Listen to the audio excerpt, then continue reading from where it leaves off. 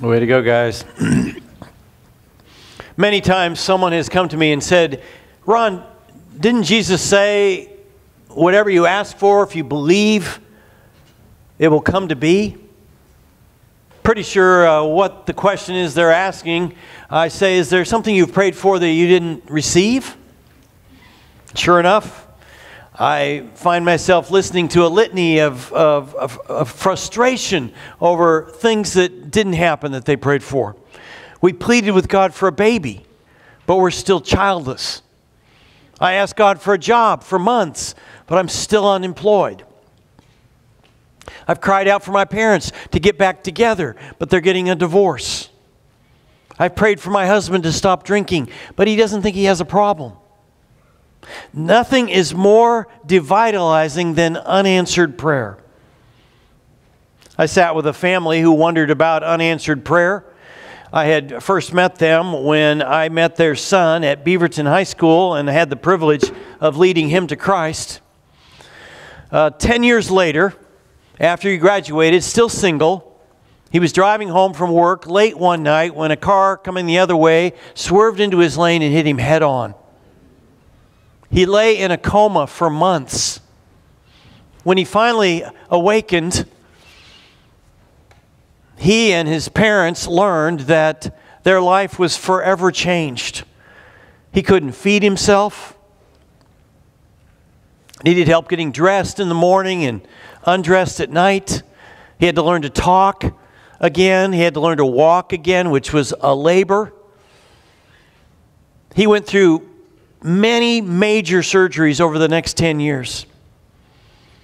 They prayed desperately for God to heal their son. They came to me and in the church and asked me to pray for him. They had looked forward in their retirement years to travel and leisure. Instead, they found themselves resigned to a round-the-clock care that he needed. In his final years, things got worse, and they prayed that God would shield him from suffering. God neither answered their prayer for him to be healed, nor shielded him from suffering.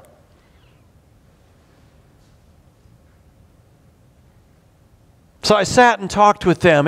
They were faithful in believing in God to the end of his life when he died, but they wondered why God didn't answer their prayers. Almost every deathbed stands as a monument to unanswered prayer. Why doesn't God answer all our prayers?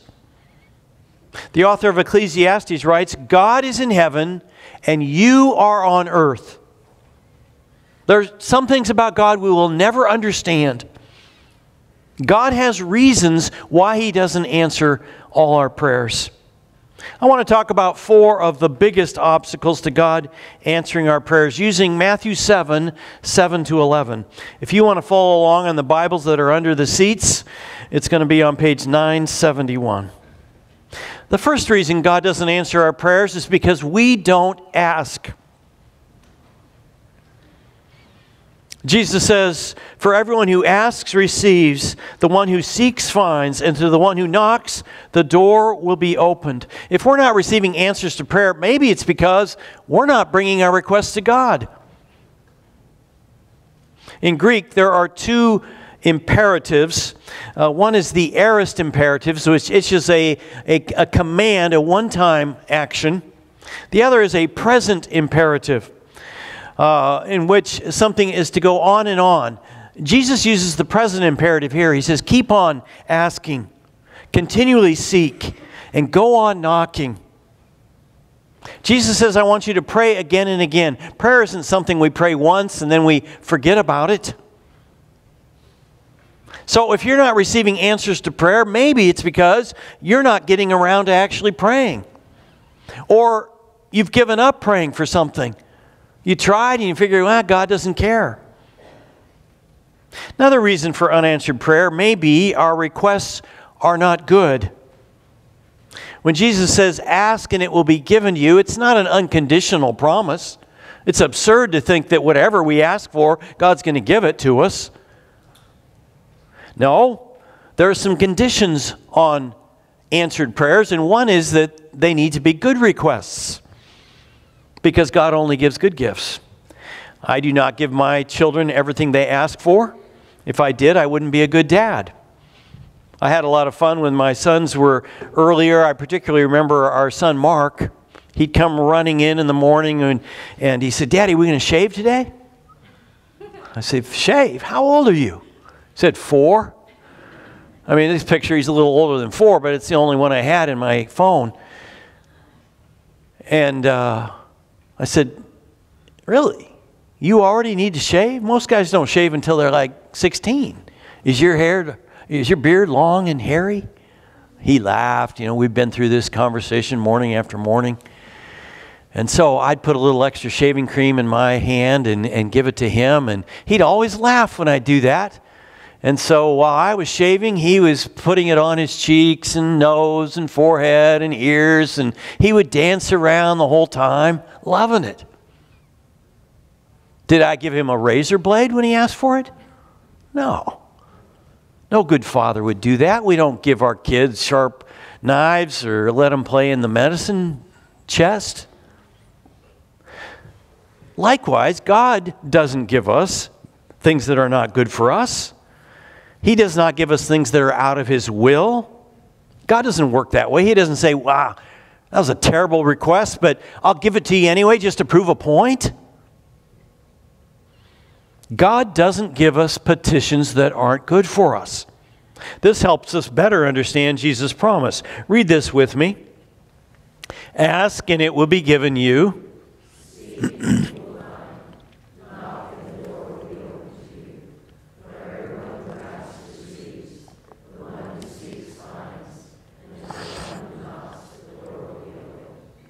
So God doesn't answer everything that we ask. He lays down some parameters. Read this with me. "Which of you, if your son asks for bread,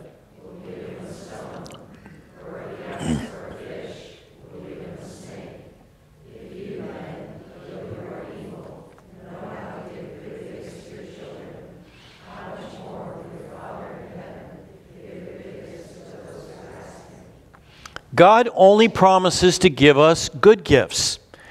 His point is that if human fathers who are inherently evil know how to give good gifts to their children, how much more will your Father in heaven give good gifts to you? It's a how much more argument. How much more will God, who's always good, always righteous, give us good things? If earthly fathers don't give you a stone when you ask for a bread or a snake when you ask for fish, how much more will our good God in heaven give good gifts to us? We make many requests which from God's perspective are clearly dangerous or harmful to us. So His answer is no. Obviously, we're happier when He answers yes, but we should be just as appreciative when He answers no. Sometimes that's as much a sign of His love for us. Does not mean He hasn't heard us. It means we've asked for something that's not good, that we'd be better off without. The day I came to grips with the reality of this really changed my whole thinking about prayer. When I graduated from college, I worked in the summer at Valley Presbyterian Church, and I began dating a girl. And she worked with me with high school kids and college kids, and we had a great relationship. And so after the summer, I went back to Chicago for graduate school, and we continued to date. And then I came to visit her Christmas break, and we had 4 great days together. And the final night after we exchanged our Christmas gifts, she says, "I think we should put the brakes on the relationship." I said, "Okay." I thought she wanted to just kind of tap the brakes gently and slow the speeding love train down. But I learned that she was wanting to slam the brakes down hard and jump to a new set of tracks. So I went back to Chicago that winter depressed. And I would pray to God every day, "God, please change her mind. Help us get back together." And I was like feeling sorry for myself. I was going through my classes and moping. And One day, I was reading this passage that we've just read, and I was on my knees by my bed, and I said, God, I know that you only give good gifts. If I ask for bread, you're not going to give me a stone. If I ask for fish, you're not going to give me a snake. So I'm praying to get back together with my girlfriend. Obviously, that's not happening. So it must mean you have something better for me, someone better. So I want to tell you now, I'm ready for you to bring someone better into my life. And if you want me to go it alone in life, I'm willing to go it single. That day I got off my knees, and from that on I stopped feeling depressed and feeling like a victim, and it was a couple months later that God brought Jory into my life, and who would soon become my wife. She's a godly, beautiful, intelligent, talented woman. What are you laughing about? I was a catch. Clean cut, shaven. I was the talk of the town. Jory's been an unbelievably good gift to me. Far better than that other gal would have been. God heard my cry. God has reasons why He doesn't answer all our prayers. Do you understand that He hears your cries? He knows the anxiety you feel over an impending surgery, the exasperation you feel over a disagreement with a son or daughter, the struggle you face with caring for an aging parent, the desperation you have for your marriage, or a heartfelt desire to find a dating or marriage partner. If you've been praying about a matter and nothing is happening, I challenge you to review your request. It may be the problem. Ask yourself some tough questions like, if God granted this request, would it bring glory to Him? Would it advance His kingdom? Would it help people? Would it help me grow in my faith? Since God only answers good requests, that means we need to learn how to ask good requests. Learn to ask for things that are in God's will. How can we know God's will? One of the best ways is by reading the Bible. The Apostle John writes, this is a great verse. Read it with me. This is the confidence we have in approaching God.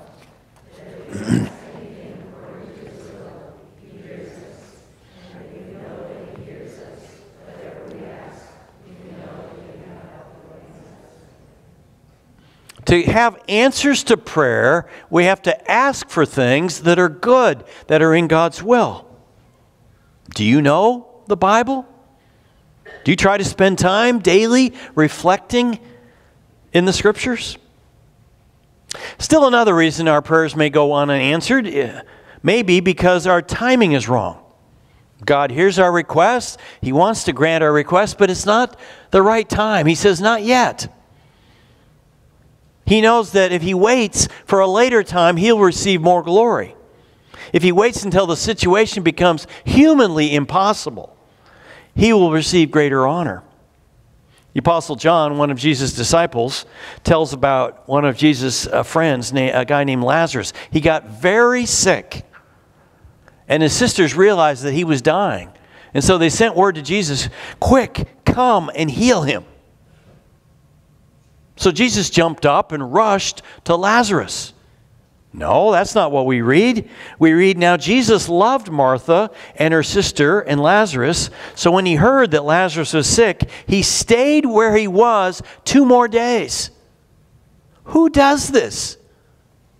When we get a 911 call that one of our family members, or close friend is sick and dying in the hospital, we drop what we're doing and go. Jesus waited until Lazarus had been dead 4 days. Then everybody had, they'd moved on. They decided it's too late. It's hopeless. Then when He raised Lazarus from the dead, it was so unbelievable that many people came to believe in Christ. In fact, that was a turning point when hundreds of people came to believe in Christ. Sometimes Jesus knows that if he waits to answer our prayer, he will receive more honor. Sometimes he knows we're not prepared for what we're asking. In such cases, in his mercy, he waits to answer our request. He withholds answering our request because it's not good yet at that time. Be wary of insisting that you know better than God when he needs to answer your request. He has reasons for his not yet. When we fly into tantrums demanding that God answer our requests, he just shakes his head and says, kick and scream if you want, but I have reasons why I can't answer your request right now. Trust me, I know what I'm doing. God does not answer every request that we make. A little boy asked his dad for roller skates, so his dad bought him some. He bought him the kind that are kind of called practice skates. They worked, but they didn't go too fast. And the boy kept saying to his dad, "Dad, could I have some ball-bearing roller skates?" His dad says, "No, you're too young, son. They go too fast." But he kept pestering his dad, and so finally his dad's love got the better of him, and he bought him some ball-bearing roller skates. So his birthday came, and boy was opening all his gifts, and when he got to the box with the skates, he was so excited he didn't care about any of the other gifts after that. So he took them out, and he was trying them on, and his dad says, "Now listen, son, these go way faster than your other skates. So you have to be very careful, because if you're not, you get going too fast, you could go flying out into the street." Well, one day the boy was roller skating, and he got going way too fast, came around a turn, he couldn't make it, and he went flying out into the street just as a sand truck was coming down the road. Ran over the boy. And as the father, with tears pouring down his eyes, picked up his lifeless son, carried him back to the house, he said, "God, next time I ask you for something and you say not yet, help me remember that I may be asking for ball-bearing roller skates. You've got your reasons." God has reasons why he doesn't answer all our prayers.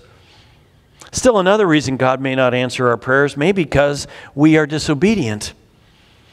In this case, God does not answer our prayers because we're not ready for the answer. We have some growing to do. The request is not the problem. We're the problem. Suppose one day you get up, get ready to go for work, and you come out and your car doesn't start. You say, "Great, now what do I do?" Then you remember your neighbor has 2 cars, and he said to you, "Hey, if you ever get in a jam, just let me know. I'll loan you one of mine." So you decide to take him up on his offer. And as you're walking up to his front door, you're kind of thinking through how you're going to ask, and his little dog comes and starts nipping at your leg. He's biting at your pant leg, and you've seen a dog like that, the kind that barks when you leave, barks when you come back, barks late into the night, leaves little gifts for you on your lawn. You hate the dog. This dog's nipping at you, you can hardly walk, and so you give him a sly, quick kick. And then you look up, and the neighbor's sitting there with his arm folded, staring at you. Is that a good time to ask for a favor? Or do you need to clear some things up before you ask for something? Some of us are like that. We need to clear some things up with God before asking for favors. The psalmist declares, "If I had cherished sin in my heart, the Lord would not have listened." Now, this can't mean that God refuses to listen. Otherwise, how would he hear our prayers when we pray to ask for him to forgive us? More likely, it means that when we're harboring sin, we feel so guilty or embarrassed that we don't bring our requests to God. Like when you've kicked your neighbor's dog, you don't feel good asking to borrow his car. We feel like hypocrites before God, so we don't bring our requests at all. You ever felt that way? Isaiah says the same thing. Your iniquities have separated you from your God. Your sins have hidden his face from you so that he will not hear. Sin hinders our prayers.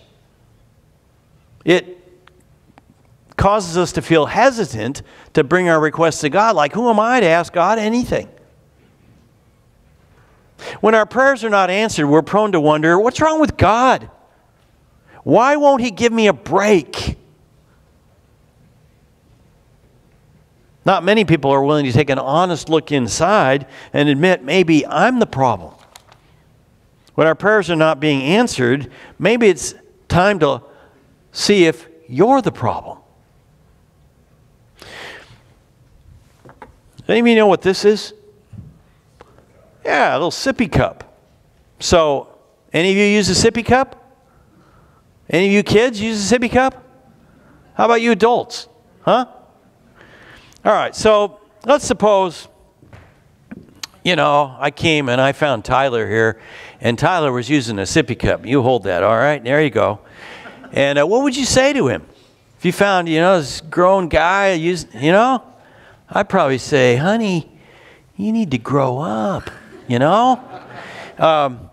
That's what God is saying to us sometimes. Hey, you're asking for requests, but you need to do some growing. You need to grow in your faith. Sometimes God can't answer our prayers because we're living in disobedience.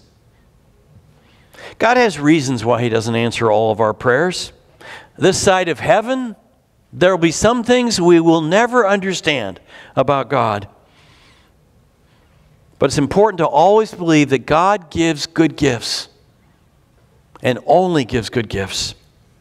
In 1921, David and Svea Flood became missionaries and went to the heart of Africa. They went to a country then called the Belgian Congo. And they met up with another couple, and the four of them went into this area where nobody had ever heard about Jesus Christ. But when they got there, the tribal chief wouldn't let them live in their town. He made them stay a mile away. So the only contact they had with those people was a young boy that the tribal chief had come to them every day to sell them food. Well, over the weeks and months, Svea Flood led this boy to Christ. But they never met anybody else. And after some time, the other couple contracted malaria, so they left. So the Floods were on their own. And then Svea, pregnant with their second child, they had a 2-year-old boy, they had a little girl, and 5 days after, she contracted malaria as well. So 5 days after she gave birth, she died. So David dug a crude grave for her, and then he went back to the mission and he said, God has taken my wife. Here's my little girl. I obviously can't take care of her. And I'm going home. God has ruined my life. And so this little girl was adopted by a family in the United States and came to live here. And when she was in college, she got a Swedish magazine in the mail, and she was going through it, and she saw a picture of this little crude grave with a marker on it that said Svea Flood. She recognized that was the name of her mother. And so she got somebody to help her. It was all in Swedish, so somebody to translate it for her, and she learned all about the missionary activity of her mother. Well, that caused her to want to go to Sweden to find her father. So she went there, and after an emotional reunion with her brother, who was 2 years older than her, she learned that her father had remarried and fathered 4 more children. And she told them, she said, I want to see my dad. They looked a little hesitant, and they said, well, you can, but, he's ruined his life with drinking. And you got to know, if you mention the name of God, he just goes berserk. But undeterred, she went to see him, and she came in, and he was laying in bed and pretty sick, and he was 73 years old, and he had bottles all over the house. She said, Papa. And at that, he turned over and he was so apologetic for leaving her and for all of his drinking. And she says, "It's okay, Daddy. God took care of me." And at the name of God, he stiffened again and turned back toward the wall. And he says, "God ruined our lives." She says, "Oh no, Papa. God took care of us." And she said, "Let me tell you a story. It's a true story." And she told him all about what happened in Africa. She said, 600 people came to believe in Jesus because of you and Mama. You didn't go there in vain. Mama didn't die in vain. And at that, he turned back over and he stopped crying and they talked. And after years of bitterness, he came back to God. But I can't help but wondering if things wouldn't have gone better for him if he hadn't felt like God had ruined his life, but he had remembered that God only gives good gifts. When we pray, it's important to remember that God only gives good gifts. Not all of our prayers are answered. Some of them go unanswered because we don't ask God, or we give up and we don't keep asking. Sometimes our requests are not answered because what we're asking for is not good. Sometimes our prayers are not answered because our timing is off. Sometimes our prayers are not answered because we're not living obediently. Young married, teenager, single person, empty nester. If you ask requests of God and you ask persistently and your requests are good and your timing is right and you're living in obedience to God, God does amazing things. Lord Jesus, thank you for your promises in these verses that you hear our prayers and that if we ask, you'll answer. But you only give good gifts. And Father, we confess that many of us have been angry with you for not answering our prayers and maybe not realizing that what we're asking for is not good or it's not the right time. So forgive us. So I want to give you an opportunity to pray right now. If you realize that maybe you don't have a relationship with God that's solid, you could invite Jesus into your life right today. Say, "I believe that you're the Son of God, died for my sins, and I want you in my life." Or maybe you have some things that you've prayed for that haven't been answered, and why don't you try praying about them right now? You bring them to God again, but maybe in a new way. Asking, is this good request, God? Is there a way I could make it better? Or is the timing not right? You pray right now. I'll give you a minute just to talk to God.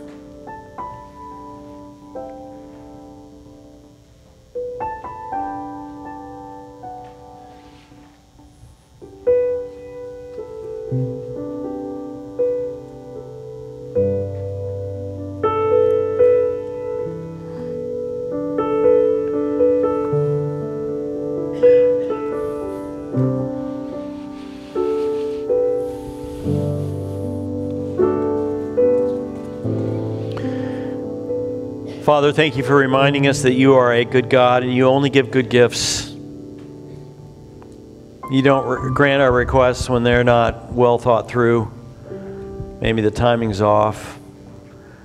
And so we're sorry for maybe feeling disappointed in you or angry with you.